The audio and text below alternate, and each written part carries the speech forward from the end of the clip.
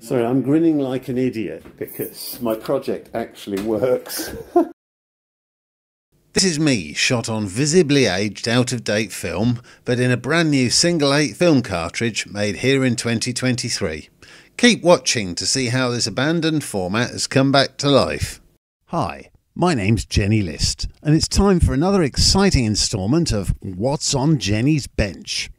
When I left you last time we visited this project, I had a 3D printed single 8 cartridge that I'd loaded with film and which I thought was about as close as I could get to a working version ready for the real world. It was time to take it to an expert, so I jumped on a train to Den Haag in the Netherlands to visit the Super 8 reversal lab and its owner Frank Bruinsma. He has a lifetime of working with 8mm film behind him and would be able to pretty quickly find any flaws in my design.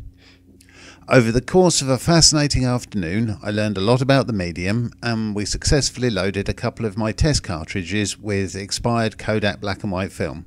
We took my Fujica P400 out onto the stairwell for a short test shot before going outside and taking in some Dutch street life.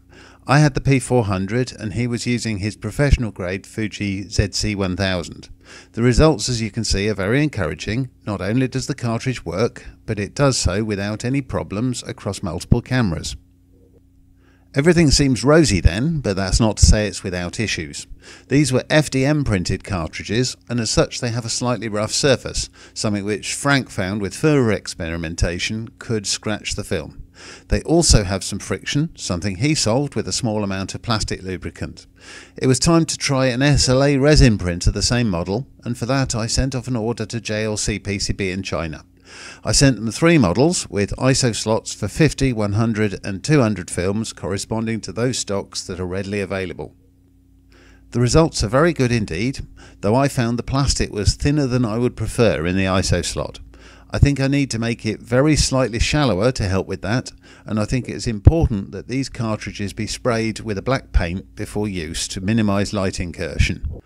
My painted cartridge is, I think, about as good as it gets, and though users will almost certainly find things that lead to small modifications, I think it's about ready to be released.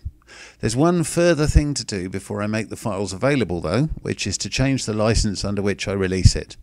I've made my models available under a Creative Commons license in the past, but I think I need to move on to one more specific to open hardware that has a strong liability clause.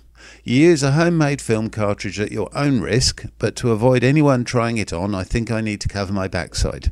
So I'll have one more round of prototype printing, and I'll get hold of another Super 8 cartridge to load a fresh single 8 test with real film. And if that works, I'll consider it ready to go.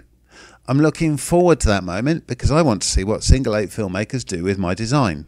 Subscribe for the next instalment and you can see this project come to fruition. I don't have a sponsor for my videos, but as before I'd like to take a moment to talk about something else I'm involved with. I'm a board member of a small non-profit called Trans Rescue. We exist to help trans people like me escape dangerous and dodgy places around the world. I'd like you to take a look at our website and see what we do, and if you can, help us to continue our work. Thanks very much, and thank you for watching this video.